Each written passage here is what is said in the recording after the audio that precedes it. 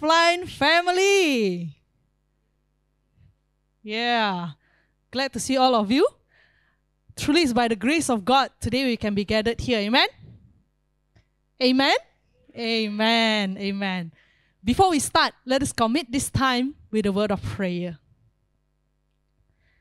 Father, thank you, Father, for today. Truly, Father, we acknowledge and we know, Father, truly it's by your grace alone, Father, that we can be gathered here today, Father.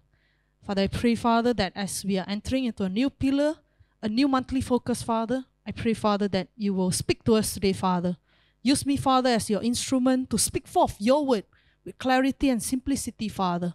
And most importantly, Father, that your people will be able to grasp your word and will be able to live in it as well, Father. Thank you, Father. In Jesus Christ's name we ask and we pray. Amen. Amen. So today, church, we have entered into a new pillar. And what is our pillar? Reckon. And last 4 months, we have learned about chosen, adoption, acceptance, forgiveness. To know about how we have been chosen, how we have been adopted, how we have been accepted and forgiven, it's not enough. We got to reckon. Now we are entering into reckon. Reckon that we are righteous, we are complete, we are heir, and we are free. So, what is the word reckon means? What does reckon means? The word reckon, I tried to search, in the Greek is called logizomai.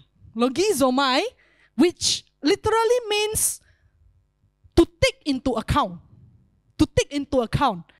Just imagine, if let's say you have 5,000 ringgit in your bank.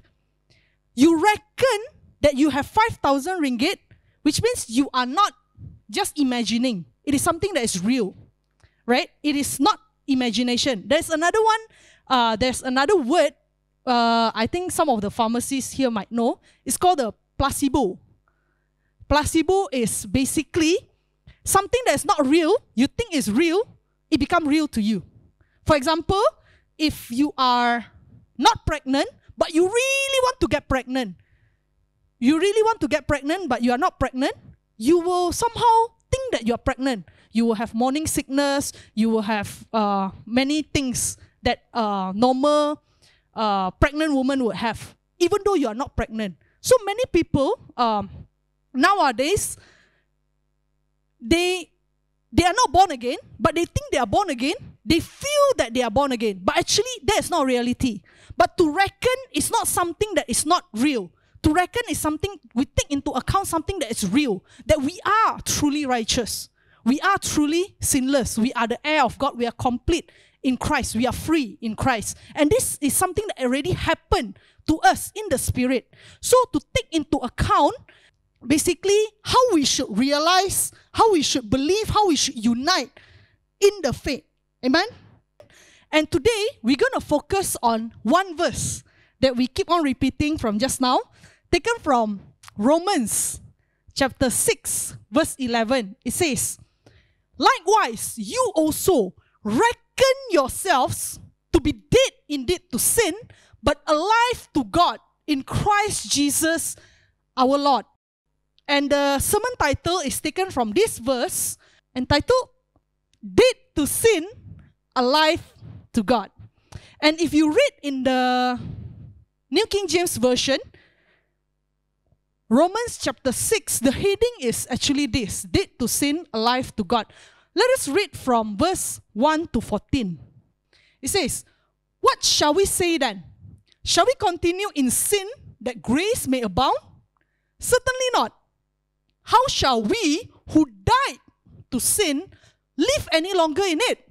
Or do you not know that as many of us as were baptized into Christ Jesus were baptized into his death?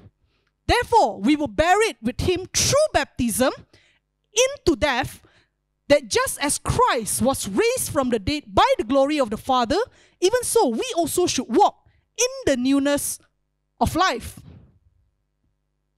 For if we have been united together in the likeness of his death, certainly we also shall be in the likeness of his resurrection. Keyword, knowing, our first pillar. Knowing this, that our old man was crucified with him, that the body of sin might be done away with, that we should no longer be slaves of sin. For he who has died has been freed from sin. Now, if we died with Christ, we believe that we shall also live with him. Knowing that Christ, having been raised from the dead, dies no more. Death no longer has dominion over him. For the death that he died to sin once for all. But the life that he lives to God.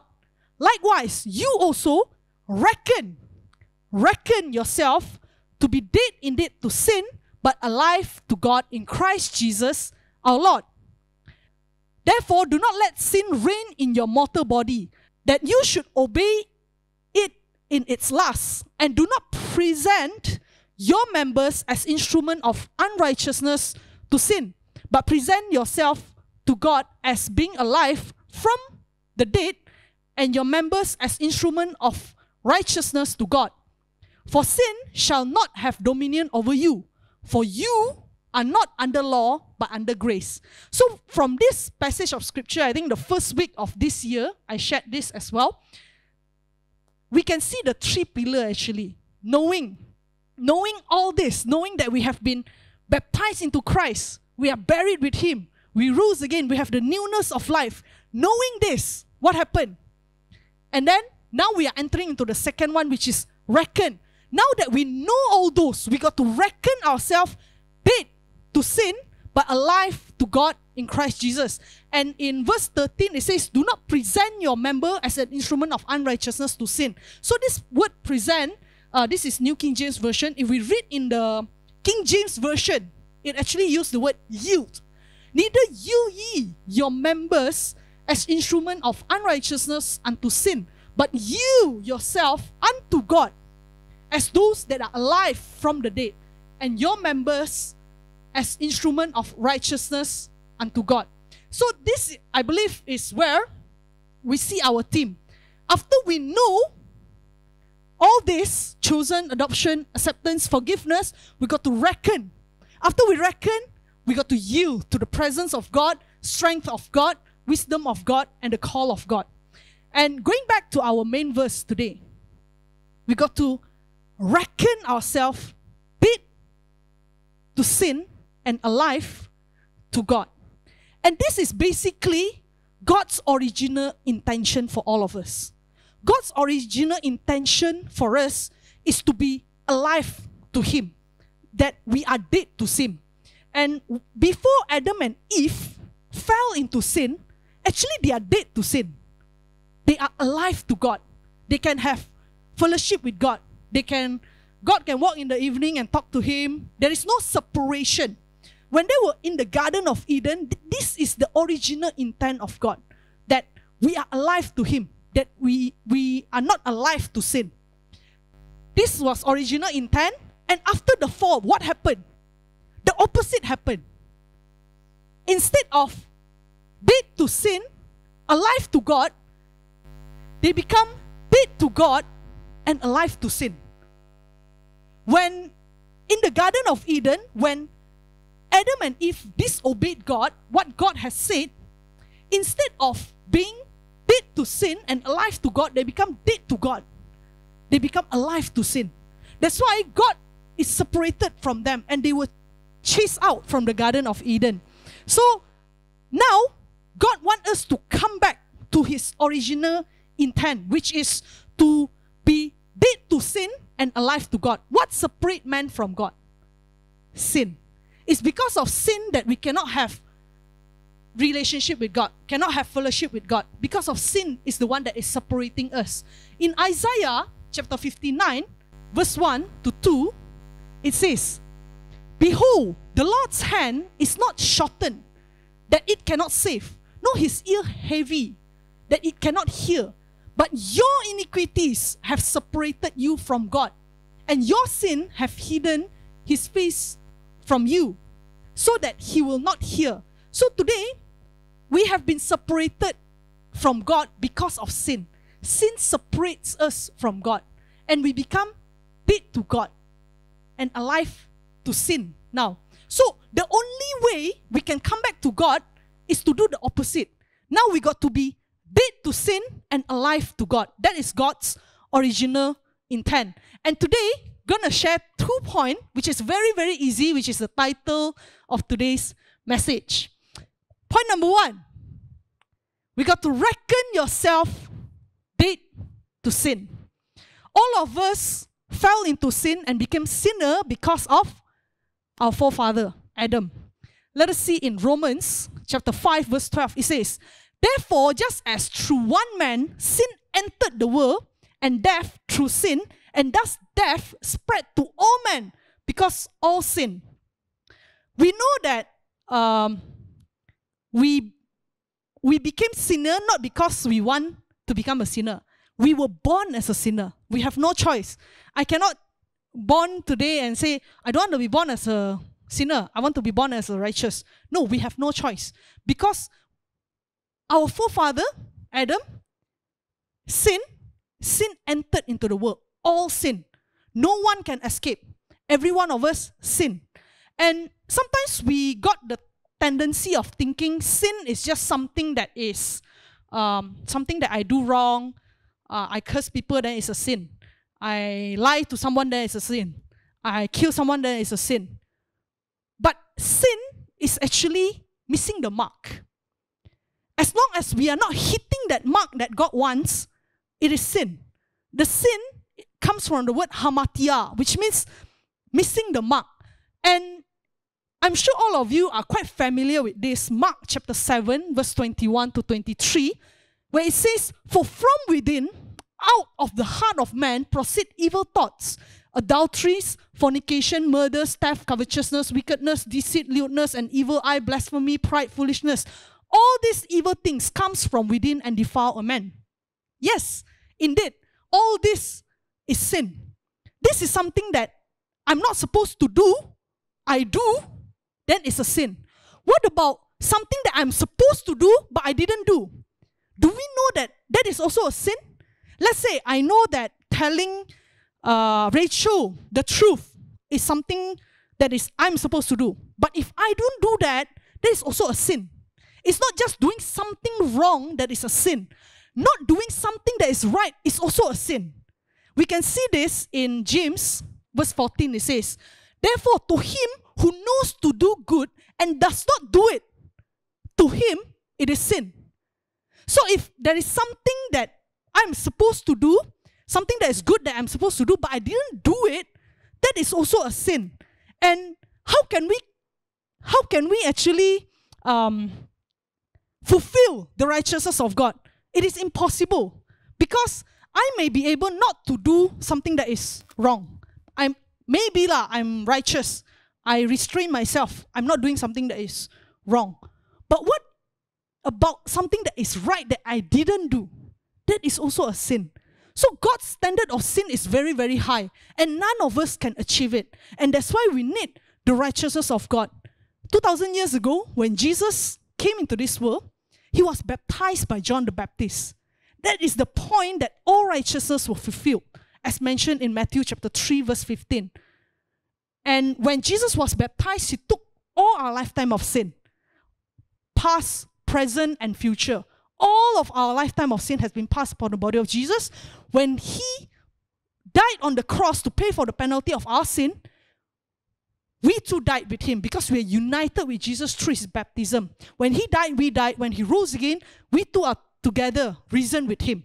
And that's why today we can be dead to sin. It's by faith in believing in Jesus' baptism, we become one with him. We are buried with him. Our old nature buried with him. We have a new life in Christ. We can see, just now we read in Romans chapter 6, it says, what shall we say then? Shall we continue in sin that grace may abound? Certainly not.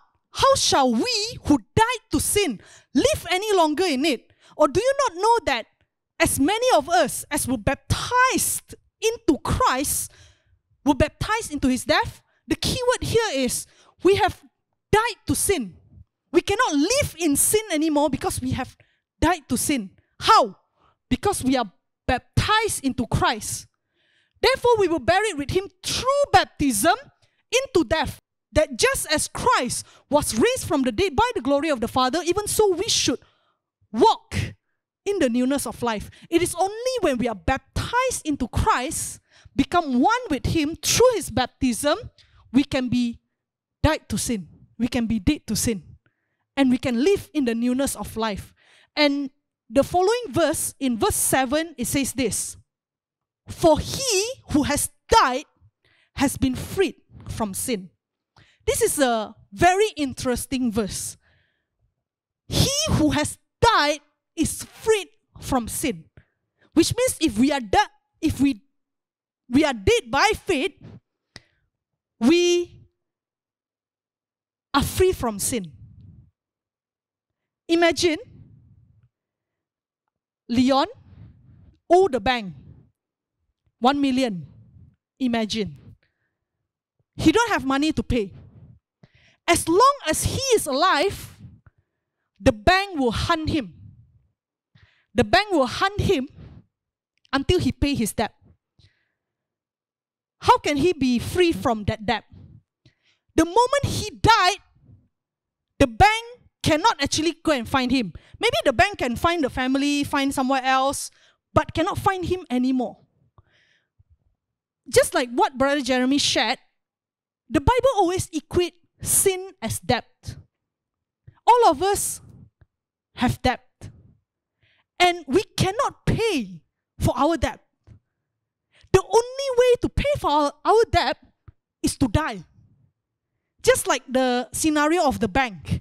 If as long as I am alive, I need to pay for that debt. I need to pay for whatever sin that I do. But if by faith I died, I don't have to pay for that debt anymore. Because I died. The only way to die to sin is to unite by faith through Jesus' baptism. When Jesus died, we died. It's no longer we who live, but Christ lives in us. That's why the gospel is so important. When we are united with Jesus through his baptism, when we die, we have a new life to live. We don't have to live in guilt, in condemnation, in whatever sin that we have. Sometimes, right, we who are born again, the fact is this. This is fact. We are dead to sin. But we still want to live in sin. Why? Sometimes I wonder, why my flesh so weak? I don't want to do this, but I did it. I want to do this, but I cannot do it. Why my flesh so weak? And why am I always tempted to do something that is not pleasing to God? Do you know that we can only be tempted if we have desire for it? We cannot be tempted for something that we don't have desire of. For example, Hazel don't like seafood. Okay? Hazel don't like seafood. And no matter how much I tempt her, come and eat this prawn. Come and eat this fish. She will say, no way. No way. I will never touch that. Because she don't have desire for it. I don't like pork. Anyone who give me a pork, I will be like, no way. I don't have desire for it. But what if someone give me fried chicken? Well, I'm very hungry. If I have desire for it, I'll be tempted by it. And that is how temptation is. And sometimes we wonder, why am I always wanting to sin, habitual sin and all this? Because we have desire of it. The only way is to die to that desire, die to that lust, die to that flesh of us. That's the only way we can live in the newness of life. In James, it says this, James chapter 1. Let no one say when he is tempted, I'm tempted by God. For God cannot be tempted by evil, nor does he himself tempt anyone. But each one is tempted when he is drawn away by his own desire and enticed. Then when desire has conceived, it gives birth to sin. And sin, when it is full grown, brings forth death. So whenever we sin, right, we will feel deadness. We feel guilty, we will feel condemned. I did it again. I'm not supposed to do. I did it again. You feel deadness because you give in to the temptation. Why we give in? Because we have the desire. The only way is, God, I'm tempted. Help me. Help me, Father. I don't want to be angry.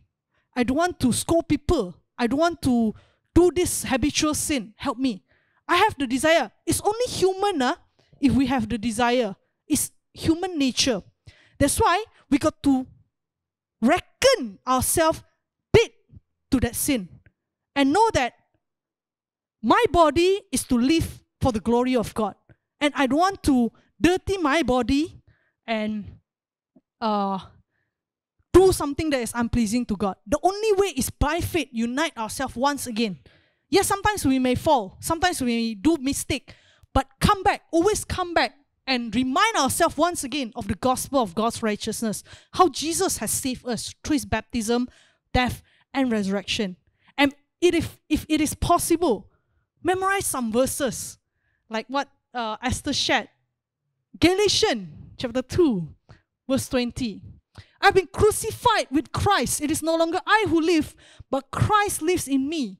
And the life which I now live in the flesh, I live by faith in the Son of God who loved me and gave himself for me. So, Bible verses are very powerful. When we are tempted, we say, God, yes, I'm tempted. Yes, I have the desire. I'm enticed by it. But I have been crucified with Christ. It's no longer I who live, but Christ lives in me.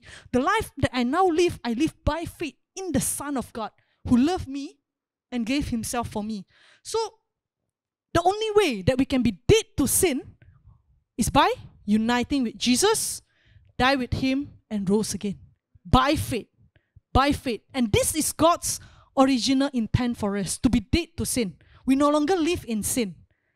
Because when Adam fell, he became dead to God and alive to sin. That's why he hid himself and he actually covered himself with a fig leaf. Why? Because he became conscious of sin. He became alive to that sin. And he became dead to God. He cannot have a mutual relationship and fellowship with God anymore. And God wants us to be revert back to his original intent. And the only way is through Jesus' baptism, death, and resurrection. Now that we reckon ourselves dead to sin, second point, we got to reckon ourselves alive to God. Alive to God. Romans chapter 6, verse 11, our main verse for today. Likewise, you also reckon yourself to be dead indeed to sin, but alive to God in Christ Jesus our Lord. We cannot be alive to God by our own effort and our own doing. The only way to be alive to God is in Christ Jesus our Lord. And in fact, there are many Bible verses that speaks about this, that we are alive to God in Christ Jesus. Today we cannot be alive by ourselves, no matter how much we try. We can only be alive to God in Christ Jesus. In Corinthians chapter 15 verse 22 it says, for as in Adam all died, even so in Christ all shall be made alive. So it is in Christ that all of us has been made alive. It's in and through Christ that today we can become sinless and righteous. We can have fellowship with God once again. We are no longer dead. Our flesh has been cut off and all our sin has been removed when Jesus was baptized. When he died, we died. When he rose again, we too are risen together with him. And today we are alive in Christ. It's no longer we who live, but Christ lives in us. And the life that we live, how do we live now? Do we live just to fulfill the pleasure of our flesh, to just do the things of this world and ultimately go back to dust? Like what Benji and Kyra said, vanity, vanity, vanity. After all that we have achieved, after all the money that we have earned, after all the degree that we have attained, after all the children that we made, grandchildren, so what? Ultimately, we will go back to dust one day. What is important is faith in what God has done for us. That is the one that will bring us back home. That is the one that will ultimately secure a place for us. If we fulfill everything in this world and very successful and everything and lose this faith, what's the point? There is no point. Many people are so enticed with the things of this world, or technology, or this or that, without realizing that there is emptiness in our heart, which need to be filled only by God. In Ecclesiastes, it says there is a space in our heart that only God can fill. No matter how much we try to fill it with our friend, with partner, with money, with fame, with popularity, with status, whatever, nothing can fill that heart. Only God can fill our heart. And it is by faith we walk daily, knowing that we are dead to sin. You are dead to something, you got to be alive to something. Huh? You cannot be just dead to sin and not alive to God. You got to be both. Dead to sin and alive to God by faith. Amen? In Ephesians chapter 2, verse 1 to 6, it says, by grace through faith, and you He made alive, who were dead in trespasses and sin, in which you once walked according to the course of this world, according to the prince of the power of the air, the spirit who now works in the son of disobedience, among whom also we all once conducted ourselves in the lusts of our flesh, fulfilling the desire of our flesh and of the mind, and were by nature children of wrath, just as the others. But God, who is rich in mercy, because of His great love with which He loved us, even when we were dead in trespasses, made us alive together with Christ. By grace you have been saved, and raised us up together and made us sit together in the heavenly places in Christ Jesus. So in this verse we can see that we have been made alive. How? With Christ, together with Christ. How? When Jesus was baptized, we are baptized together with Him. When He rose from the dead, we too are risen together with Him.